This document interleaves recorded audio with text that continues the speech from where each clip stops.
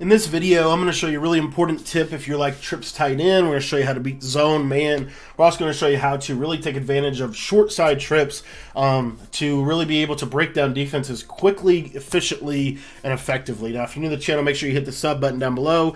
Also, if you want to get my entire trips tight end offensive ebook, make sure you join my Patreon. $10 will get you access to all of our ebooks. We got 12 offensive and defensive ebooks so far in the Madden 23 season, with more on the way. It also gets you access to all the updates that we may release as well as we find new stuff out of this formation. Now, really excited about this video. We're going to be talking about short side trips, why it is so good, and really kind of one of the big keys to running short side trips. Short side trips has been good for the last couple of years. This year is no different, and we're going to show you something that I think is really interesting. So you can do this out of any play. It does not matter what play you're running.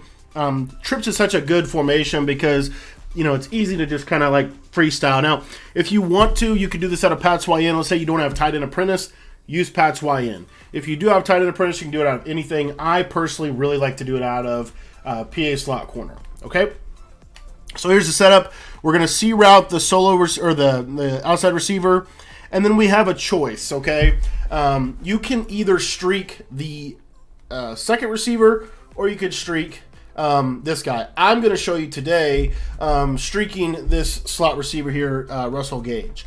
And then we're going to drag our tight end, and we're going to motion this post across. So you see here, real simple. Now, what makes this so good is the fact that this post is a really, really simple and effective way to beat man. It's a really good man beater. It's very similar to mesh post out of gun bunch. If you like to run bunch, you can use this play. You also have this C route. This C route is really, really good. It's really good specifically to the left side of the field. It's really the best, in my opinion, to the left side of the field.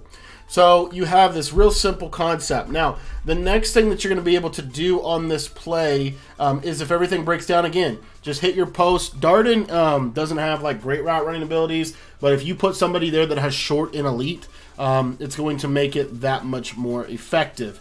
Now, your tight end route is also really good. Again, my tight end's not the best tight end, but you'll see right here, he's able to cook man to the sideline.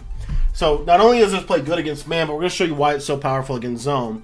But I want to set this up by first showing you what this looks like to wide side. So if you run this to the wide side, there's a couple of issues with the play. The main one being against zone. Against man, everything's pretty much the same. But against zone, you're going to see something really interesting. So again, we're just going to stay with this motion. And if you watch this left side of the screen, you're going to notice that the cover 3 is going to have a pretty decent chance at actually playing the C route against zone. Cover 4, well, is also really effective as well. So again, let me go to cover 3. And you'll just see that because of where I'm at on this play, like right there, that's a great example. You see that the cover 3 is able to bag me in the zone coverage. When I'm short side and running the same basic principle, you're going to notice that it's actually more effective. And the reason why is because let's say they go to any kind of zone. All right, we'll show you cover 3. But let's say they go to zone, you do this concept right here, and now this guy's going to get off the rub, and then the seam is going to have to, or the third is going to have a lot more. He's already in the grid of the outside third. So, you know, even if they do something like this, which does happen this year to stop a C route, even if they man up this defender, or I'm sorry, this receiver, then what you should see here is the C route should just be a lot better.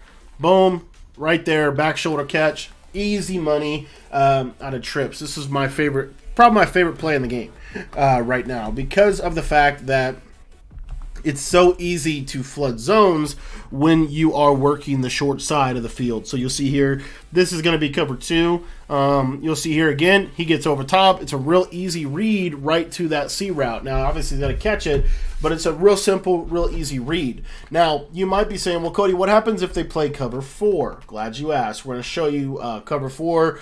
This is kind of cover 4 drop.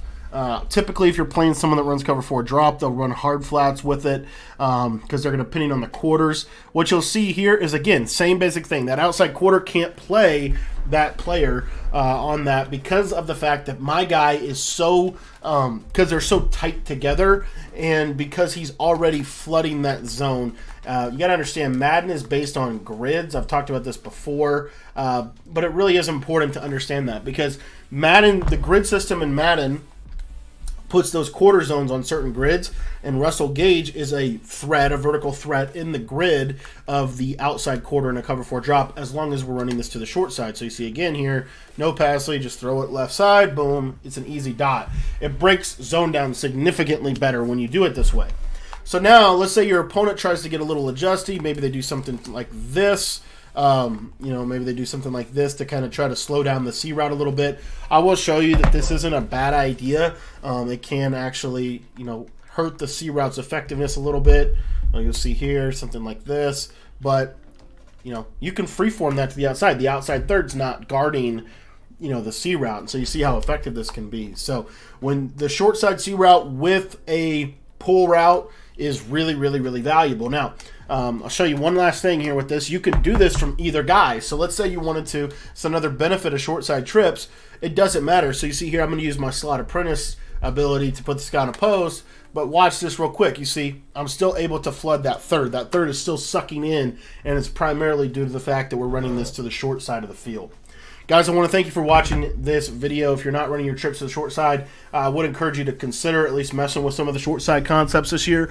I think that there are the beauty of Madden, as we've kind of gotten better over the years, is people are starting to realize that you can have short side concepts and wide side concepts, and that way it kind of helps with the chess match of making everything look the same pre-snap, that your opponent can't key in on certain things and all that. So anyways, with that in mind, thanks for watching the video. If you want to get my Trips Tight End Offensive ebook, make sure you join the Patreon. Link to sign up for that is in the description down below.